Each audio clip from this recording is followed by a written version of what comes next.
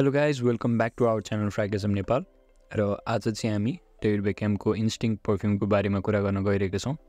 र यो पर्फ्युमको रिभ्यू चाहिँ किन भन्दाखेरि हामीले जनरली डिपार्टमेन्ट स्टोर भन्दा पनि सुपरमार्केट मलहरुमा अथवा हजुरहरु कतै मार्टहरु जाँदा अथवा कतै ट्राभल गर्दा फरेनहरुमा पनि इजिली स्टोरहरुमा पाइन सक्ने पर्फ्युम भएको हुनाले हजुरहरुको यदि आँखा गएको होला अथवा लिन्छु भन्ने सोचिरहनु भएको छ भने चाहिँ सजिलो होस्को लागि चाहिँ मैले यो रिभ्यू बनाउन लागेको।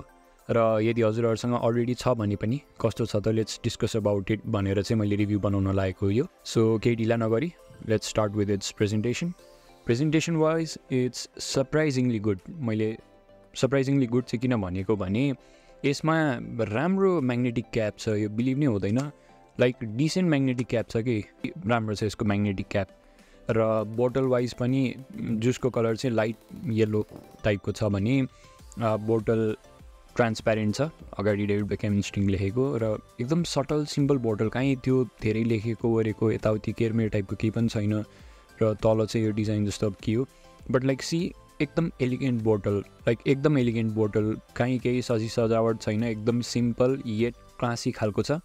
अनि प्रिसाइजली स्प्रेयरको कुरा गर्दाखेरि डिसेन्ट राम्रो स्प्रेयर छ, फुल्ली कन्ट्रोलेबल नभए तापनि लाइक आफूले मजाले मिलाएर कन्ट्रोल गरेर जसरी लगाएपछि राम्रो छ यसको। र मैले क्यापको त भनिहालेँ, एकदम सरप्राइजिङली राम्रो खालको डिसेन्ट क्याप छ, म्याग्नेटिक क्याप छ। So presentation wise elegant bottle. अब कुरा गरौँ यसको स्मेलको बारेमा। अब स्मेलको कुरा गर्दाखेरि चाहिँ यसमा अलिकति एड गर्न मन छ मलाई, नोट्सको मात्र कुरा गर्नुभन्दा पनि केही कुरा एड गर्न मन। किन भन्दाखेरि हजुरहरूले यदि यो पर्फ्युमको रिभ्यू गुगलमा गएर इभन फ्रेग्नेटिकामा पनि हेर्नुभयो भने चाहिँ नेगेटिभ छ, लाइक त्यति राम्रो छैन, अलि लो रेटिङ नै छ, त्यति राम्रो छैन। कमेन्टहरू हेर्नुभयो भने पनि मान्छेहरूले नराम्रो भनेका छन्। अनि मलाई आफूलाई यहाँ एकदम मन परेको, फेरि हामीले यहाँ नेपालीमा जसले पनि लगाउनुहुन्छ उहाँहरूलाई एकदम मन परेको फ्रेग्रेन्स। फेरि सो बाहिरतिर त्यति किन मन पराएनन् भनेर चाहिँ मैले क्रस चेकको लागि युट्युबमा रिभ्युजहरू अलिअलि हेर्दाखेरि रिभ्युजमा पनि राम्रै लेखेको थियो, राम्रै भनेका थिए रिभ्युअरहरूले पनि, किनभने यो आफैमा राम्रो छ, एउटा क्रिएसन एउटा जुन छ यसको राम्रो छ नोट्सहरूलाई गरेको क्रिएटिभिटीले। तर त्यो युट्युबको रिभ्युजहरूमा पनि कमेन्टमा त्यति राम्रो चाहिँ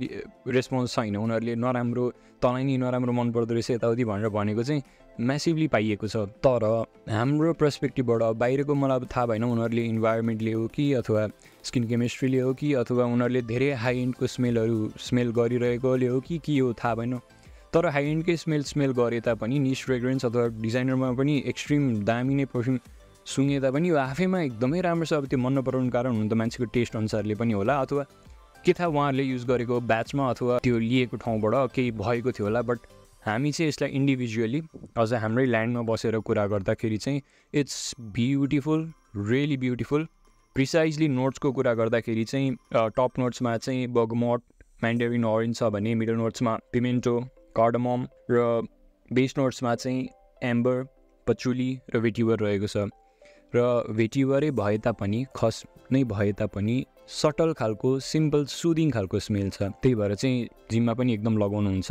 र रिभ्युजहरूको कमेन्टमा पनि मान्छेहरूले डिस्कसन गर्दाखेरि पनि पर्फ्युम कम्युनिटीमा चाहिँ जिमको लागि राम्रो हो भन्छन्, किनभने भेटिवर नोट्स अब हामी जिममा खासै सोच्नै सक्दैनौँ, बट स्टिल यसमा जुन अलिकति फ्रुटी खालको एरोमेटिक खालको स्मेलले यसलाई जिममा पनि लगाउन एकदम राम्रो बनाउँछ। सो यसलाई चाहिँ हजुरले कसैलाई गिफ्ट दिनको लागि अथवा आफ्नै युज गर्नको लागि भनेर किन्दै हुनुहुन्छ भने बेझिझक किन्दा हुन्छ, मलाई एकदम राम्रो लागेको। र I can bat that out of 10 7 to 8 जनालाई चाहिँ स्योरै मनपर्छ यो, एटलिस्ट हाम्रो ठाउँमा, एटलिस्ट हाम्रो ल्यान्डमा, र एटलिस्ट हामीलाई भनौँ। र इजिली अभाइलेबल हुने भएको हुनाले पनि यदि स्मेल वाइज लिनु हुँदैछ भने चाहिँ बेझिझक अरूको त्यो रिभ्यूमा अथवा कमेन्टमा जजमेन्टल हुनै पर्दैन, आफै अझ यस्तो फ्रेग्रेन्स त ट्राई पनि गर्न पाइन्छ, गएर ट्राई गरेर लिनुभयो भने बेस्ट हुन्छ। र it smells really good. Now let's talk about it's projection. पहिला अब प्रोजेक्सनमा गएर चाहिँ कुरा अलिकति चेन्ज हुन्छ। यसको जुन एउटा क्रिएटिभिटी छ, किनभने भेटिबरलाई जसरी चाहिँ एउटा युज गरिएको छ अरू नोट्सहरूसँग मिठो छ, एम्बर पचुलीको त्यो नोट्सहरू बडा मिठो छ राइट। तर यसको एकदम ड्रब्याक चाहिँ मैले फिल गरेको चाहिँ के हो भन्दाखेरि प्रोजेक्सन एकदमै माइल्ड छ। फर्स्टमा हजुरले इनिसियल स्प्रे लगाउनु भयो, मैले फिल गरेको भन्छु है, अरूले हेरेको लगाएको भन्दा पनि just half an hour to 40 minutes 45 minutes initial त्यो स्मेलसम्म त्यो आइरहन्छ। त्यसपछि जस्ट 1 to 2 hours चाहिँ स्किनमा र 3 to 4 hours चाहिँ कपडामा बसेको पाएँ मैले। त्यो पनि नर्मल सेन्ट बबल एउटा नर्मल सेन्ट ट्रायल क्रिएट गरेर भनेको एकदम माइल्ड, त्यही भएर पर्फर्मेन्समा चाहिँ यो अलिकति ल्याक खान्छ। यति राम्रो स्मेल छ, त्यही अनुसारको पर्फर्मेन्स भइदिएको भए राम्रो हुन्थ्यो, प्रोजेक्सन राम्रो भइदिएको भए राम्रो हुन्थ्यो, तर प्रोजेक्सन र पर्फर्मेन्स चाहिँ अलिक माइल्ड छ। त्यही भएर योसँग चाहिँ के गर्नुपर्ने हुन्छ भने हजुरहरूले यदि क्यारी गर्न मिल्छ भने, अब यो त्यति एक्सपेन्सिभ चाहिँ होइन, त्यही भएर यसको लागि छुट्टै एटोमाइजर किनिराख्नुपर्ने आवश्यकता पर्दैन। त्यो बोतल पनि सानै छ, आई थिङ्क 75 ml को होला यो। सो यतिकै बोतलै बोकेर हिँड्न अभाइलेबल छ, मिल्छ, अथवा सर्ट ड्युरेसनको लागि कतै केही प्रोग्राममा जाँदै हुनुहुन्छ भने यो लिँदा हुने भयो। यो go for this, it's all right, राम्रो छ यसको स्मेल र प्रोजेक्सनको कुरा मैले गरिहालेँ। Now let's talk about it's price. अब प्राइसको कुरा गर्दाखेरि चाहिँ मैले अनलाइनमा एकदम महँगो भेटेँ नेपाली मार्केटमा, 3500 भन्दा बढी नै, 38 कति 100 लेखेको रहेछ। बट आई थिङ्क 3000 को आसपास, 3200 to 3000 को आसपासमा यो हजुरहरूले नेपाली मार्केटमा पाउन सक्नुहुनेछ। त्यही भएर अनलाइन अफलाइनमा सपहरूमा मजाले बुझेर जुनै सपबाट लिँदा पनि भयो, जसमा हजुरले कम प्राइसमा पाउनु होला, अथवा हजुरलाई के लाग्छ भ्याल्यु फर मनी, अथवा हजुरको कुनै ट्रस्टको पसलहरू छ भने त्यसबाट लिँदा भयो। Now let's talk about it's usages.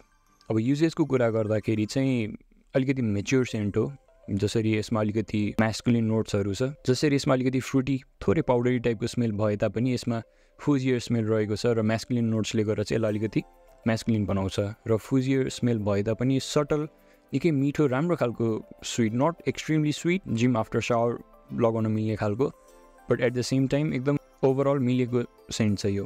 Price range अनुसारको इट इज भेरी गुड। अझै अलिकति चिप भइदिएको भए चाहिँ अझ भ्याल्यु फर मनी हुन्थ्यो जस्तो लाग्छ मलाई, तर प्राइस अनुसारको ठिकै राम्रो छ पर्फ्युम। सो फाइनल थट चाहिँ मेरो यसमा के छ भने, यदि हजुरले युज गर्ने सोचिरहनु भएको छ, किन्ने सोचिरहनु भएको छ र देख्नुभयो, रिभ्यू हेर्न मन लाग्यो र लिन पनि मन लाग्यो भने चाहिँ जाँदा भयो। होइन दिउँसभरिको लागि चाहिएको छ भने चाहिँ नलिनुहोस्। अब यो कुरा चाहिँ के ख्याल राख्नु भने, पर्फर्मेन्स प्रोजेक्सन अलिक माइल्ड छ, अलिक विक छ। इनिसियलमा त अभियसली कुनै पनि पर्फ्युमले त्यो अल्कोहल ब्लास्ट, त्यो इनिसियलको त्यो नोट्सले गरेर अलिकति नोटिस भइहाल्छ मान्छेलाई, तर यो अलिकति चाँडै पनि सेटल हुन्छ र चाँडै सेटल भइसकेपछि जसरी यसको प्रोजेक्सन खासै छैन, त्यसले गर्दा चाहिँ यसको पर्फर्मेन्सलाई अलिकति माइल्ड विक टाइपको बनाउँछ। तर हजुरहरूले यो क्यारी गर्न सक्नुहुन्छ र लान सक्नुहुन्छ आफ्नै साथमा भने बिहान लगाउने, त्यसपछि अब यसको स्मेल हराएपछि फेरि एकचोटि रिअप्लाई गर्नुभयो भने चाहिँ यसले डे टाइम चाहिँ मजाले कटाउँछ र नाइट टाइममा फेरि रिअप्लाई गर्नुभयो भने जस्ट यदि हामीले 18 आवर्सकै कुरा गर्ने हो भने पनि 1 2 3 गरेर 3 चोटि अप्लाई गर्नुभयो भने चाहिँ रातैसम्म कट्छ, लाइक बिहानदेखि रातिसम्म। अब त्यो त वर्क प्लेस होस् अथवा कुनै इभेन्ट होस् त्यो पोसिबल नहो, त्यस्तो क्रिएट नहोला, बट स्टिल अझ इभेन्टमा त 3-4 आवर्सको छ भने चाहिँ एकचोटि अप्लाई गरेर जाँदा पनि भयो, लगाइरहनु पर्ने आवश्यकता नि पर्दैन।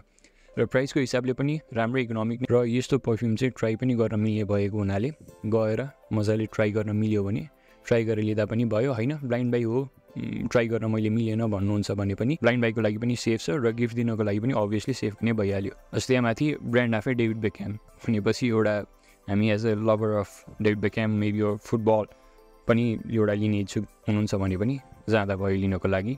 मलाई चाहिँ अझ ओम भन्दा पनि हामीले जसरी डेभिड बेकह्यामको ओमको रिभ्यू गरेको थियौँ त्योभन्दा यो अझै राम्रो लागेको पर्फ्युम हो।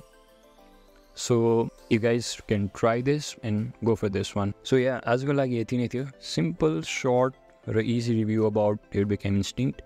र यदि भिडियो मन पऱ्यो भने भिडियोलाई लाइक गरेर च्यानललाई सब्सक्राइब गरेर नबिर्सिनु होला। सब्सक्राइब चाहिँ किनभने त्यो सब्सक्राइबको नम्बर बढेपछि, सब्सक्राइबर्सको नम्बर बढेपछि एउटा मोटिभेसन टाइपको, एउटा इन्ट्रेस्ट टाइपको आउँदो रहेछ भिडियो बनाउन पनि। हुन त अलमा राख्नु पर्दैन, किनभने अब अलमा राख्नुभयो नोटिफिकेसन जान थाल्यो भने यो पनि लिन मन लाग्ला, त्यो पनि लिन मन लाग्ला, त्यो मैले मान्छु र मैले अलमा राख्नु पनि भन्दिनँ।